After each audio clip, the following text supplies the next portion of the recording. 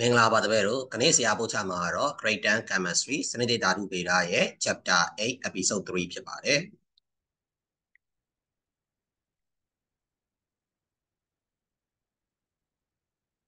Catalytic cracking ဓာတ်ကူပစ္စည်းသုံးပြီးတော့ဖြတ်တောက်ခြင်း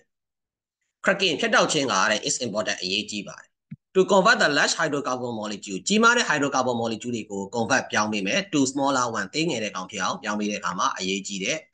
ပါတယ်။ larger molecule ကြီးမားတဲ့ molecule တွေက from the heavier fraction လေးလံတဲ့အပိုင်းမှာရှိနေတဲ့ paraffin တို့ kerosene တို့ diesel တို့เนาะသူတို့တွေကကြီးမားတဲ့ molecule တွေကို can be broken ဖြိုခွဲနိုင်တယ် into smaller သေးငယ်သွားအောင် more valuable molecule ပို့ပြီးတော့တန်ဖိုးရှိတဲ့ molecule တွေဖြစ်အောင်ဖြိုခွဲနိုင်ပါတယ်။ When a catalyst is used ဓာတ်ကူပစ္စည်းတစ်ခုကိုအသုံးပြုလိုက်တဲ့အခါမှာ this process အဲ့ဖြစ်စဉ်ကို is called ခေါ်တယ် catalytic cracking ဓာတ်ကူပစ္စည်းသုံးပြီးတော့ဖြတ်တောက်ခြင်းလို့ခေါ်ပါတယ် cat cracking လို့လည်းခေါ်ပါတယ်cracking ဖြတ်တောက်ခြင်းက is a thermal decomposition process ဆရာတို့အပူကြောင့်ပြိုကွဲတဲ့ဖြစ်စဉ်တစ်ခုဖြစ်တယ် in which large alkane hydrocarbon molecule တွေက broken down ပြိုကွဲသွားပြီးတော့ by passing them over a heated catalyst အပူပေးထားတဲ့ဓာတ်ကူပစ္စည်းတစ်ခုကိုဖြတ်တယ်ဖိအားပေးထားတဲ့အောက်မှာအပူပေးထားတဲ့ဓာတ်ကူပစ္စည်းတစ်ခုကိုဖြတ်တဲ့အခါမှာကြီးမားတဲ့ alkane hydrocarbon molecule တွေကเนาะဖြိုခွဲလိုက်တဲ့ဖြစ်စဉ်ကိုဆရာတို့ thermal decomposition process အပူကြောင့်ပြိုကွဲခြင်းဖြစ်စဉ်လို့ခေါ်တယ်The products အဲ့ရလာတဲ့ product တွေကတော့ smaller alkane သေးငယ်တဲ့ alkane တွေဖြစ်တယ် use for fuel လောင်စာအတွက်အသုံးပြုတဲ့သေးငယ်တဲ့ alkane တွေဖြစ်တယ် example ဥပမာအဖြစ် petrol ဓာတ်ဆီတွေ or ဒါမှမဟုတ် diesel ဆီတွေဖြစ်ကြတယ် and alkanes တွေ which are used to make polymer တွေအနေနဲ့အသုံးပြုတဲ့ alkane တွေเนาะ plastic တွေ other important compound တွေဒါတွေကိုရပါတယ် cracking เนาะဖြတ်တောက်ခြင်းကတိတ်ပိတ်ဖြစ်ပွားတယ် ဟူ reactor ကြီးမားတဲ့ဓာတ်ပြုပေါင်းအိုးတွေထဲမှာဖြစ်ပွားတယ်In this reactor ဒီဓာတ်ပေါင်းမိုးတွေထဲမှာ particles of catalyst ဓာတ်ကူပစ္စည်းအမှုန်တွေ made of powder minerals such as silica, alumina and zeolite. Silica, alumina နဲ့ zeolite ကဲ့သို့သောအမှုန့်တွင်းထွက်ပစ္စည်းတွေကပါဝင်နေတယ်။ဒီပစ္စည်းတွေနဲ့ပြုလုပ်ထားတယ်။ mix သူတို့တွေကိုရောထားတယ် with the hydrocarbon fraction hydrocarbon အပိုင်းတွေနဲ့ရောထားတယ်။အဲ့ဒီ temperature အပူချိန်က around 500 degree Celsius နဲ့ moderately low pressure နော် PR ကအသင့်နေတဲ့အချိန်မှာရောလိုက်တယ်။အဲ့တော့ the craft vapor ဖြတ်တောက်လိုက်တဲ့အငွေ့တွေက containing ပါသွားမယ် smaller molecule သေးငယ်တဲ့ molecule တွေပါသွားပြီးတော့ produce by the following types of reaction အောက်မှာပေးထားတဲ့ဓာတ်ပြုခြင်းပုံစံတွေကိုရပါမယ်နော်အဲ့တော့ဆရာတို့ဒီ gain တွေကိုဟလာအပူပေးမယ်ဓာတ်ကူပစ္စည်းသုံးမယ်အသေးနော်ဆရာတို့ဖိအားရှိတဲ့အချိန်မှာဖိအားအောက်မှာဆရာတို့အပူပေးလိုက်တယ်ကဲဒါဆိုရင်အဲ့ဒီ gain C10 H22 ကနေပြီးတော့ air gain အုပ်စုတစ်ခုဖြစ်တဲ့ 2,2,4 trimethyl pentane ရဲ့alkane အုပ်စုတစ်ခုဖြစ်တဲ့ပို့ပြီးတော့သေးငယ်သွားတဲ့ alkane အုပ်စုဖြစ်တဲ့ ethane ရဲ့ဆိုပြီးရပါမယ်။ကဲတော့ ethane က C2H4 အဲ့တော့ C2H4 ဆိုတော့ဒီမှာ C က10ရှိတော့ဆရာတို့နော်ဒီမှာ C ကဘယ်လောက်ဖြစ်သွားလဲ8ရှစ်လုံးပဲကျန်တော့တယ် hydrogen 4လုံးဖယ်လိုက်တော့ hydrogen 18လုံး CH818 ဆိုပြီးတော့ရပါတယ်။အမှန်တော့သူက octane နော် octane ကို branch chain အနေနဲ့ရေးလိုက်တဲ့အတွက်ကြောင့် 2,2,4 trimethyl pentane ဖြစ်သွားတာဖြစ်ပါတယ်။ဒါတွေက grade 11မှာ organic မှာသင်ရမှာဖြစ်ပါတယ်။တော့ဆိုတော့ဒါလေးတွေဒီတိုင်းပဲမှတ်ထားပေးပါနော်တခုပြောချင်တာကတော့ ANA အုပ်စုဝင်နေသည့် general formula အားဖြင့် CnH2n+2 သုံးတယ်။နေရာမှာဆရာတို့ DEC ဆိုတော့ကာဗွန်က10လုံးထည့်ပါတယ်။ကာဗွန်10လုံးထည့်တော့ CnH2n+2 ဆိုတော့နေရာမှာ10လုံးထည့်တော့ C10 H2n+2 နေရာမှာ10လုံးထည့်တော့10နဲ့2နဲ့မြောက်တော့20ပြီးတော့2နဲ့ပေါင်းတော့22ပေါ့နော် C10 H22 ဆိုပြီးတော့ဒီကိန်းရဲ့ formula လေးရ။နောက် ethaneအဲ့တော့ alkane molecule တွေရဲ့ general formula ကတော့ CnH2n ဖြစ်ပါတယ် EDH ဆိုတော့ကာဗွန်က2လုံးထည့်ရပါအဲ့တော့ N နေရာမှာ2ထည့်မယ် CnH2n N နေရာမှာ2ထည့်တော့ C2 H2n N နေရာမှာ2ထည့်တော့2နဲ့2နဲ့မြောက်တော့4 C2H4 ဆိုပြီးတော့ ethane နေရပါအဲ့တော့ဒီမှာဒါကတော့ octane တနည်းအားဖြင့်ဟလာနော် branch chain နဲ့ရေးလိုက်တော့ 2,2,4 trimethyl pentane ရပါမယ်နော်ဒါလေးကတော့ဒီတိုင်းလေးပဲမှတ်မှာရပါဦးမယ်နော်အောက်မှာသူ့ရဲ့ structure ရေးတာကိုပြောပြပေးပါအဲ့တော့ C10 H22 ဆိုတော့ကာဗွန်10လုံးအရင်ရေးချလိုက်နော်ကာဗွန်10လုံးအရင်ရေးချလိုက်ပါပြီးသွားပြီဆိုရင်ဆရာတို့က ANE အုပ်စုဝင်ဖြစ်တဲ့အတွက်ကြောင့်ကာဗွန်တွေရဲ့ကြားထဲမှာ single bond လေးတွေလိုက်တက်ပါမယ်နော်ကာဗွန်တွေရဲ့ကြားထဲမှာ single bond တွေလိုက်တက်ပါမယ်ကာဗွန်ဒီ atomic number 6 integer electronic structure 2.4 သူ့ရဲ့ valence က4ရှိတယ်အဲကြောင့်ကာဗွန်တစ်ခုမှာလက်တက်4ခုရှိပါတယ်ဟိုက်ဒရိုဂျင်ဒီ atomic number 1 integer electronic structure 1သူ့ရဲ့ valence က1ဖြစ်တဲ့ကြောင့်ဟိုက်ဒရိုဂျင်ကလက်တက်တစ်ခုပဲရှိတယ်ဒါဆိုရင်ဒီကာဗွန်ကနော်အနောက်ကကာဗွန်နဲ့တွဲထားတဲ့နေရာမှာလက်တံတစ်ခုရှိတယ်ဒါဆိုရင်လက်တံ4ခုပြည့်ကို3ခုလိုတဲ့အတွက်ကြောင့်ဆရာတို့ဒီကာဗွန်မှာအပေါ်အောက်ပဲဆိုပြီးတော့လက်တံ3ခုဖြည့်ပါတယ်နောက်ဒုတိယကာဗွန်ကအရှေ့မှာတစ်ခုနောက်မှာတစ်ခုဆိုတော့လက်တံ2ခုရှိတော့4ခုပြည့်ဖို့2ခုလို့တော့အပေါ်အောက်ဖြည့်တယ်တတိယကာဗွန်ကလည်းရှေ့တစ်ခုနောက်တစ်ခုဆိုတော့လက်တံ2ခုရှိလို့4ခုပြည့်ဖို့2ခုလို့တော့2ခုဖြည့်ပါမယ်ကျန်တာလေးလက်တံ2ခုစီဖြည့်သွားမယ် နောက်ဆုံးကကာဗွန်ကတော့ရှေ့မှာတွဲဆက်ထားတဲ့ကောင်ကလက်တံတစ်ခုပဲရှိတဲ့ကြောင့်လက်တံ3ခုလို့လက်တံ3ခုဖြစ်ပါမယ်ပြီးတော့အဲ့နေရာတွေကိုဟိုက်ဒရိုဂျင်တွေလိုက်ဖြည့်လိုက်ပါမယ်ဒါဆိုရင် C10 H22 ရဲ့ structure လေးရပြီဖြစ်ပါတယ်ကဲတော့ trimethine pentane ကိုရေးပါမယ်เนาะ 2.2.4 trimethine pentane ကိုရေးပါအဲ့တော့ pentane ဖြစ်တဲ့ကြောင့် C က9လုံးပါအဲ့တော့ C 9လုံးရေးချပါမယ်1 2 3 4 5 ANE အုပ်စုဝင်မဲ့မို့လို့ C တွေကြားထဲမှာ single bond လေးတွေလိုက်ထည့်ပါမယ် single bond လေးတွေလိုက်ထည့်ပါပြီးရင်ဒီက 2.2.4 trimethine ဆိုတဲ့ radical လေးတွေထည့်ပါ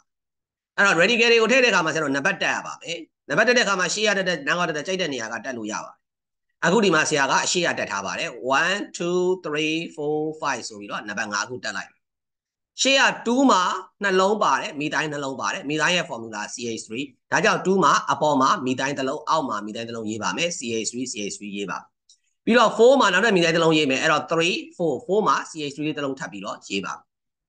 ကဲဒါဆိုရင်ဒီမှာဆရာတို့ကာဗွန်တစ်ခုမှာလက်တံ4ခုဖြည့်ပါမယ်ဒီကာဗွန်ကနောက်မှာလက်တံတစ်ခုပဲရှိတော့လက်တံ3ခုလိုပါတယ်လက်တံ3ခုလိုဟိုက်ဒရိုဂျင်3လုံးဖြည့်ပါဒီနေရာမှာ H3C လို့မရေးချင်မဲနဲ့ဆရာတို့ကအပေါ်အောက်ပဲဖြစ်ပြီးဟိုက်ဒရိုဂျင်3လုံးဖြည့်လိုက်လဲရပါတယ်အတူတူပါပဲဒုတိယကာဗွန်ကတော့ရှေ့မှာလက်တံတစ်ခုအနောက်မှာလက်တံတစ်ခုအပေါ်မှာတစ်ခုအောက်မှာတစ်ခုဆိုတော့4ခုပြည့်နေပြီဖြစ်ရဟိုက်ဒရိုဂျင်ဖြည့်စရာမလိုတော့ပါဘူးเนาะဒီကာဗွန်ကလည်း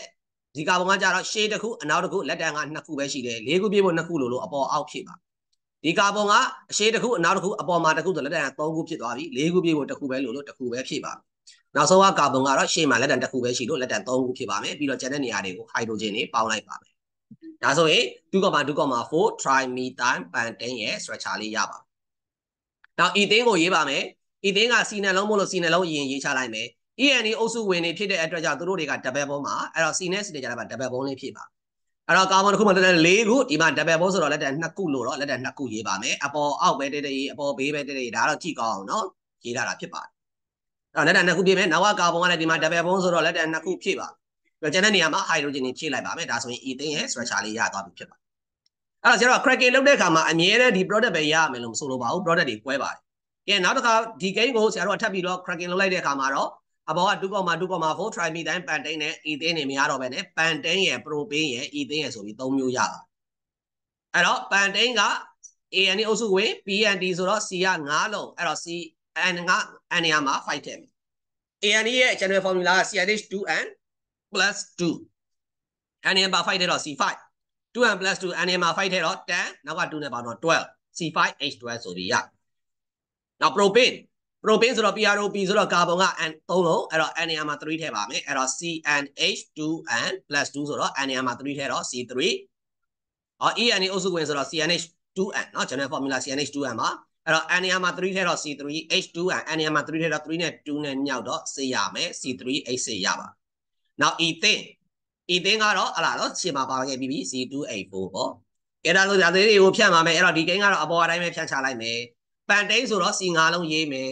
ANE အုပ်စုဝင်မို့လို့ C တွေကြားထဲမှာ single bond လေးတွေထည့်ပါမယ်ပြီးတော့ကာဗွန်တစ်ခုကိုလက်တံ4ခုဖြည့်ပါမယ်ဒီမှာလက်တံက1ခုရှိတော့လက်တံ3ခုဖြည့်မယ်ဒီကာဗွန်ကရှေ့အနောက်လက်တံ2ခုရှိလို့လက်တံ2ခုဖြည့်ပါဒါလေးရဲ့လက်တံ2ခုစီဖြည့်ပါမယ်သူကတော့နောက်ဆုံးကကာဗွန်ကတော့ရှေ့မှာလက်တံ1ခုပဲရှိလို့လက်တံ3ခုဖြည့်ပါပြီးရင် hydrogen လိုက်ဖြည့်လိုက်ပါမယ်ဒါဆိုရင် pentane ရဲ့ structure ရပြီဖြစ်ပါတယ်ကဲနောက်ပြီးတော့ propane ဆိုတော့ C 3လုံးရေးပါမယ် ENE အုပ်စုဝင်မှုလို့ double bond ထည့်ပါ double bond ထည့်တဲ့အခါမှာ C တွေကြားထဲမှာအားလုံး double bond ထည့်စရာမလိုပါဘူးတနေရာပဲထည့်ရပါအခုဆရာအရှိဆုံးမှာ double bond ထည့်တယ်ကျန်တဲ့နေရာမှာတော့ single bond ထည့်ပါပြီးရင်ထုံးစံတိုင်းကာဗွန်တစ်ခုမှာလက်တံ4ခုဖြစ်ပါမယ်ဒီကာဗွန်ကနောက်မှာ double bond ဆိုတော့လက်တံ4ခုပြည့်ဖို့2ခုလိုပါတယ်အဲ့တော့လက်တံ2ခုဖြစ်ပါဒီကာဗွန်ကတော့ double bond က2ခုအနောက်မှာ1ခုဆိုတော့3ခုလက်တံ1ခုပဲလို့1ခုပဲဖြစ်ပါမယ်နောက်ဆုံးကကာဗွန်ကတော့ရှေ့မှာလက်တံ1ခုဆိုတော့လက်တံ3ခုဖြစ်ပါမယ်ပြီးတော့ဆရာတို့ hydrogen တွေလိုက်ဖြည့်လိုက်ဒါဆိုရင် C3H6 propane ရဲ့ formula ကိုရတာဖြစ်ပါတယ်နောက်က ethane ကတော့ရှေ့မှာရေးခဲ့တဲ့အတိုင်းပါပဲဒါဆိုရင်ဒီလိုမျိုးမှတ်သားထားမယ်ဆိုရင်ဆရာတို့အလွယ်တကူမှတ်မိမှာဖြစ်ပါတယ်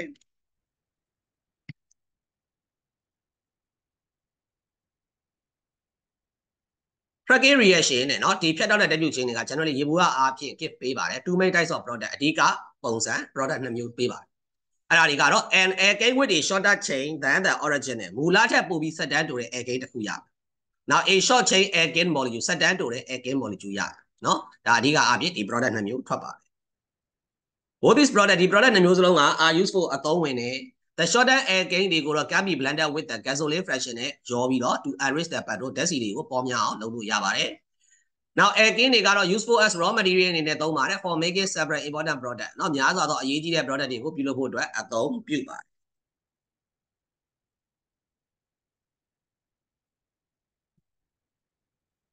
ကဲနောက် important product from ethane ethane ကနေပြီးတော့အရေးကြီးတဲ့ product တွေဖြစ်တဲ့ထွက်လာတဲ့ဟာတွေကိုပြောပါမယ် ethane ကို from cracking လုပ်လို့ရလာတဲ့ ethane တွေကိုဆရာတို့က react with state ရေနွေးငွေ့နဲ့တက်ပြလိုက်တဲ့အခါမှာတော့ဆရာတို့ဘာရလဲဆိုရင် ethanol ရပါမယ်အဲ့ဒီ ethane တွေကိုပဲဆရာတို့က polymerize လုပ်လိုက်ရင်တော့ polyethane polyethane ကိုရပါမယ်နောက်တစ်ခါအဲ့ဒီ ethane တွေကိုဆရာတို့ react with chlorine နဲ့တက်ပြတဲ့အခါမှာတော့ဆရာတို့ chloroethane polychloroethane vinyl chloride ကိုရမယ်နောက်တစ်ခါအဲ့ဒီ ethane တွေကိုဆရာတို့ react with benzene နဲ့တက်ပြတဲ့အခါမှာတော့ phenyl ethane ဆိုပြီးတော့ styrene တွေကိုရပါကဲတော့အဲ့ chloroethane တွေကို polymerize လုပ်လိုက်တဲ့အခါမှာတော့ polychloroethane polyvinyl chloride PVC ကိုရမယ် phenyl ethane styrene တွေကိုဆရာတို့ polymerize လုပ်လိုက်တဲ့အခါမှာတော့ polyphenyl ethane polystyrene တွေရပါမယ်ဒုက္ခအားဖြင့် PS လို့ပြောပါတယ်အဲ့တော့ page number 126ကစာလေးနည်းနည်းကြည့်ပါဦး The alkane produced from cracking နော် page number 126အဲ့တော့ cracking လုပ်လို့ရလာတဲ့ alkane တွေက maybe straight chain alkane ဆက်တန်းတစ်ဖြောင်းနဲ့ရှိတဲ့ alkane တွေဖြစ်မယ် which stand တို့သူတို့တွေကို branch isomer တွေဖြစ်ကိုပြောင်းမယ် on heating နဲ့တက်တဲ့လက်ကိုပစ္စည်းကိုအပူပေးခြင်းအဖြစ် branch isomer တွေဖြစ်ကိုပြောင်းပါမယ်ဒါကိုကျွန်တော်ခုနကဆရာတို့2.2.4 trimethyl ဆိုတာ branch chain တွေရလာတာဖြစ်ပါတယ်ဒါကြောင့် they have higher octane rating octane number အဲ့တော့သူတို့တွေကဘာဖြစ်လဲဆိုရင် octane rating တွေမြင့်တယ် than unbranched alkane နော်ဆက်တန်းခွဲမပါတဲ့ alkane တွေဆိုင် octane rating တွေမြင့်ပါတယ်ဒါ higher တဲ့ octane number တွေမြင့်တဲ့ကောင်တွေက the greater တဲ့ fuel resistant လောင်စာကိုခံနိုင်ရည်ရှိတယ် to knock in နော် engine ခောက်တာကိုခံနိုင်ရည်ရှိပါတယ် in an internal combustion engine ရဲ့အတွင်းထဲမှာဖြစ်ပွားတဲ့ engine ခောက်ခြင်းကိုခံနိုင်ရည်ရှိပါတယ် the octane number of a given fuel ဒီကနေ့လောင်စာရဲ့ octane number ဒီ is determined ဆုံးဖြတ်ပါတယ် by comparing the amount of knock in အဲ့ engine ခောက်တဲ့ပမာဏကိုနှိုင်းယှဉ်တာဖြစ်ပါတယ်အဲ့ဒီချင်းအပြင်ဆုံးဖြတ်တာဖြစ်တယ် that fuel အဲ့လောင်စာတွေက cause ဖြစ်စေတယ် when combust with the amount of knock inအဲ့တော့ဆရာတို့ engine ခောက်တဲ့ပမာဏနဲ့လောင်ကျွမ်းနိုင်တဲ့အခါမှာတော့ cause by two standard reference fuel เนาะဆရာတို့စံအနေနဲ့အသုံးပြုလို့ရတယ်လောင်စာမျိုးရတာပါတယ်အဲ့ဒါတွေကတော့ iso-octane which resist knock-in เนาะ anti knock-in เนาะ engine ခောက်ခြင်းကိုခုခံနိုင်တဲ့ကောင်နောက်ပြီးတော့ has an octane number of 100 နဲ့နောက်ပြီးတော့ octane number 100ရှိတဲ့ကောင်ရှိမယ် heptane တွေကတော့ which cause knock-in engine ခောက်ခြင်းကိုဖြစ်စေပါတယ် has an octane number ဒီ0ဖြစ်နေတဲ့ကြောင့်က engine ခောက်ခြင်းကိုဖြစ်စေပါတယ်ဒါဒီလိုနိုင်ရှိခြင်းအားဖြင့်ဆရာတို့က octane number ကိုရှာဖွေလို့ရပါတယ်ဆရာတို့လက်ရှိသုံးနေတာကတော့ octane ကိုဆရာတို့92သုံးတယ်95သုံးတယ်97သုံးတယ်ပေါ့နော်ဓာတ်ဆီမှာဒီလိုမျိုးဒါကြောင့်92 95เนาะ97လို့ပြောကြကဲဟုတ်ပြီအဲ့ဒါဒီ engine ခောက်တဲ့ပမာဏကိုအဲ့ဒါเนาะနိုင်ရှင်ပြီးပြောထားတာဖြစ်ပါတယ် for example ဥပမာအားဖြင့် if a gasoline sample เนาะဒီဓာတ်ဆီရဲ့နမူနာက has the same anti-knock quality เนาะတူညီတဲ့ engine ခောက်တဲ့ဒီရွေးရှိမယ် as that of a nature အဲ့တော့နောက်တစ်ခုထဲမှာ containing ပါမယ်90% ရှိတဲ့ iso-octane နဲ့10% ရှိတဲ့ heptane တွေပါပါတယ်အဲ့တော့ octane number ဒီ for that sample အတွက်ဆိုရင်ဘယ်လောက်ဖြစ်လာမလဲဆိုရင်90ဖြစ်လာပါမယ်ကဲဟုတ်ပြီကဲတော့ chemistry in society လူမှုရေးနယ်ပယ်တွေကဓာတုပေတာ the short chain alkane စက်တန်းတိုတဲ့ alkane တွေဆက်ချက်ကဲတော့ ethane တွေက always အမြဲတမ်း produce ထွက်ပါတယ် in cracking ဖြတ်တောက်လိုက်တဲ့အခါမှာထွက်ပါတယ်they are important သူတို့ကအရေးကြီးပါတယ် for use in chemical industry ဓာတုစက်ရုံတွေမှာအသုံးပြုဖို့အရေးကြီးတယ်and in the production of plastic ပစ္စည်းတွေထုတ်လုပ်တဲ့အခါမှာအရေးကြီးပါတယ် branch chain alkane စက်တန်းခွဲရှိတဲ့เนาะဒီခက်ပြစက်တန်းရှိတဲ့เนาะ alkane တွေက produce by cracking ဖြတ်တောက်ခြင်းအပြင်ထွက်လာတဲ့เนาะ branch chain alkane တွေက are useful component of high octane petrol เนาะမြင်ပါတယ်ဆရာတို့ octane petrol တွေမှာအသုံးဝင်တဲ့ပါဝင်ပစ္စည်းတွေဖြစ်ပါတယ် anti knocking agent ဖြစ်တဲ့ A7 ဥမာဖြစ် tetraethyl လက်တွေကတော့ gasoline additive ဓာတ်ဆီတွေကိုပေါင်းဖြည့်တဲ့ပစ္စည်းတွေဖြစ်ကြတယ်သူတို့တွေကတော့ use အသုံးပြုပါတယ် to reduce engine knocking engine ခောက်တာကိုလျှော့ချဖို့အတွက်အသုံးပြုတယ်ဆက်တန်ညက်သွားတာเนาะ and increase the fuel octane rating ရဲ့နှုန်းတွေကိုမြင့်စေတယ် by raising the temperature and pressure မြင့်မာတဲ့အပူချိန်တွေမြင့်လာမယ်ဖိအားတွေမြင့်လာမယ် and which auto ignition occur အလိုလျောက်ဆရာတို့မီးမြိုက်ခြင်းလုပ်တယ်ဆက်နှိုးလိုက်တဲ့အခါမှာဓာတ်ဆီကမီးမြိုက်သွားတယ်အဲ့လိုမျိုးအခြေအနေမှာလောင်စာရဲ့เนาะ octane rating တွေကိုမြင့်စေပါတယ်တိုးစေပါတယ်ဒီ tetraethyl လက်တွေကကြည့်တော့ review question လေးကြည့်အောင် what happens during cracking နဲ့ cracking လုပ်ရင်ဘာဖြစ်မလဲတဲ့ discuss briefly အတူတူရှင်းပြပါလာကြ molecule တွေကကမ်းပြီး broken into smaller molecule ဖြစ်ကိုပြောင်းနိုင်တယ် cracking တွေက thermal decomposition process တွေဖြစ်ပါတယ် alkane hydrocarbon molecule တွေကို broken down လုပ်လိုက်မယ် by passing them overheated catalyst under pressure ဖိအားပေးထားတဲ့အောက်မှာဓာတ်ကူပစ္စည်းကိုအပူပေးထားတဲ့ကောင်ကိုဖြတ်ခြင်းအဖြစ်ဖြိုခွဲပါ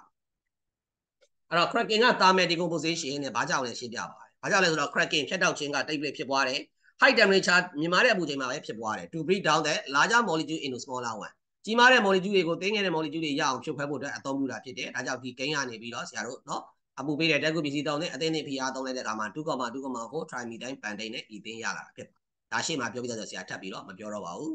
Describe the usual condition needed for cracking a hydrocarbon in the petroleum refinery ရေနံစိမ်းတပ်ဆင်ခြင်းမှာ hydrocarbon တွေကိုဖြတ်တောက်ဖို့လိုအပ်တဲ့အခြေအနေတွေကိုပြောပြပါအဲ့ဒီအခြေအနေတွေကတော့ high temperature ဖြစ်ရမယ် temperature က500 degree Celsius လောက်ရှိရမယ် moderately low pressure တင်းတင်းနဲ့เนาะဖိအားအောက်မှာရှိဖိအားနှိမ့်ရမယ် catalyst เนาะဓာတ်ကူပစ္စည်းပါဓာတ်ကူပစ္စည်းကတော့ silica တို့ alumina တို့ zeolite တို့ပေါ့ explain ရှင်းပြပါတယ် why cracking is so important ဘာကြောင့်အရေးကြီးတယ်ဆိုတာရှင်းပြ because ဘာကြောင့်လဲဆိုတော့ pure လောင်စာတွေကို make ပြုလုပ်ပါတယ် from oil mixture ရေနံစိမ်း dranol ကနေပြုလုပ်ကြတယ် containing large hydrocarbon molecule hydrocarbon molecule ကြီးမားတဲ့ကောင်တွေ efficient အကျိုးသက်ရောက်မှုနည်းတဲ့ hydrocarbon molecule ကြီးမားတဲ့เนาะရေနံစိမ်း dranol တွေကနေပြီးတော့လောင်စာတွေကိုပြုလုပ်တဲ့အတွက်ကြောင့်ဖြစ်တယ်ဒါကြောင့်အရေးကြီးပါတယ် they do not flow easily တို့တွေကလွယ်ကူစွာမစီးဆင်းနိုင်ဘူး difficult to ignite မြင်ရတာခက်တယ်ဘယ်သူတွေလဲ large hydrocarbon molecule တွေကဒါကြောင့် crude oil ရေနံစိမ်းတွေက often contain too many large hydrocarbon molecule တွေကြီးမားစွာပါရှိတဲ့ကောင်တွေက and not enough မလုံလောက်ပါဘူး small hydrocarbon molecule to meet demand เนาะကျတော့ဝယ်လိုအားရမလုံလောက်ပါဘူးကျတော့အသုံးများတာကဓာတ်ဆီကိုအသုံးများတယ်ဒါကြောင့်ဓာတ်ဆီဒီအဲ့လားเนาะ small hydrocarbon molecule ပါဒါကြောင့်ဆရာတို့ cracking လုပ်ရတာဖြစ်ပါတယ်ကဲနောက် key term လေးကြည့်အောင် catalytic cracking ဓာတ်ကူပစ္စည်းသုံးပြီးတော့ဖြတ်တောက်ခြင်းကတဲ့ is a process ဖြစ်စဉ်တစ်ခုဖြစ်တယ် used to split long chain alkane စက်တန်းရှည်တဲ့ alkane တွေကိုခွဲခြားဖို့ into shorter alkane စက်တန်းတိုတဲ့ alkane တွေဖြစ်ကိုခွဲခြားဖို့ပြီးတော့ alkane in the presence of catalytic ဓာတ်ကူပစ္စည်းရှိတဲ့ alkane တွေ under pressure and high temperature မြင့်မားတဲ့အပူချိန်နဲ့ဖိအားအောက်မှာဓာတ်ကူပစ္စည်းရှိခြင်းကြောင့် alkane တွေစက်တန်းတိုတဲ့ alkane တွေဖြစ်ကိုစက်တန်းရှည်တဲ့ alkane ကနေခွဲခြားလိုက်တဲ့ဖြစ်စဉ်ခွဲခြားဖို့အသုံးပြုတဲ့ဖြစ်စဉ်ကို catalytic cracking ဓာတ်ကူပစ္စည်းသုံးပြီးတော့ဖြတ်တောက်ခြင်းလို့ပြောပါတယ် catalytic ဓာတ်ကူပစ္စည်းဆိုတာကတော့ is a substance အရာဝတ္ထုပစ္စည်းတစ်ခုဖြစ်ပါတယ် that speed up the chemical reaction ဓာတ်ပြုခြင်းကိုမြန်စေတဲ့ without getting consumed သူတို့ကိုသုံးဆွဲလိုက်ခြင်းမရှိဘဲနဲ့ဓာတ်ပြုခြင်းကိုမြန်စေတဲ့ရာဝတ္ထုပစ္စည်းကို catalytic ဓာတ်ကူပစ္စည်းလို့ပြောပါတယ် zeolite တွေကတော့ microporous အဏုဇီဝပုံမှန်လေးတွေဖြစ်တယ် aluminosilicate mineral เนาะ aluminium silicon dioxide အစရှိတဲ့เนาะတွင်းထက်တွေရောထားတယ်သူတို့တွေကို commonly use အသုံးများပါတယ် as commercial absorbent စီးပွားဖြစ်ကတ်တင်တဲ့ပစ္စည်းတွေဓာတ်ကူပစ္စည်းတွေအနေနဲ့အသုံးများပါတယ်တာမယ် decomposition အပူကြောင့်ပြိုကွဲခြင်းကတော့ is the breaking down of a chemical compound ဓာတ်တစ်ပေါင်းတစ်ခုဖြိုခွဲခြင်းဖြစ်ပါတယ် cause by heat အပူကြောင့်ဖြိုခွဲခြင်းဖြစ်ပါတယ် outdate rating outdate number ကတော့ is a measure of pure ability to resist knock အင်ဂျင်ခောက်တာကိုခုခံနိုင်ဖို့လောင်စာရဲ့စွမ်းရည်ကိုတိုင်းတာထားတာဖြစ်ပါတယ်အင်ဂျင် knocking အင်ဂျင်ခောက်ခြင်းကတော့ refer เนาะဖြစ်ပါတယ် to the sharp sound เนาะဆရာတို့စူညံတဲ့အတန်တွေဖြစ်လာတယ် caused by combustion of some of the compressed air fuel mixture in the cylinder เนาะဒီ cylinder ထဲမှာရှိနေတဲ့လေနဲ့เนาะလောင်စာနဲ့ရောနေတဲ့အတွက်တော့ကိုဖိနှိပ်ချလိုက်တဲ့အခါဖိနှိပ်ပြီးတော့လောင်ကျွမ်းခြင်းအဖြစ်လာတဲ့เนาะဆရာတို့ဘာဖြစ်လဲဆိုရင်စူညံတန်တွေကို engine knocking အင်ဂျင်ခောက်ခြင်းလို့ပြောပါတယ်ကဲဒါဆိုရင်ဆရာကီးတန်းလေးတစ်ခေါက်ပြန်ဆိုပြပါ catalytic cracking is a process used to split long chain alkanes into shorter alkanes and alkenes in the presence of catalyst under pressure and high temperature. Catalyst is a substance that speeds up the chemical reaction without getting consumed. Zeolites are microporous, aluminosilicate minerals commonly used as commercial absorbent and catalyst. Thermal decomposition is the breaking down of a chemical compound caused by heat. Outdate rating, outdate number is a measure of a pure ability to resist knock. Engine knocking refers to the sharp sound caused by combustion of some of the compressed air pure mixture in the cylinder. ကဲဒါဆိုရင်ခဏဆရာပို့ချတဲ့ Grade 10 Chemistry စနစ်ဓာတုဗေဒရဲ့ Chapter 8 Episode 3ကတော့ဒီလောက်ပါပဲကြည့်ရှုပေးတဲ့သူအားလုံးကိုကျေးဇူးတင်ပါတယ်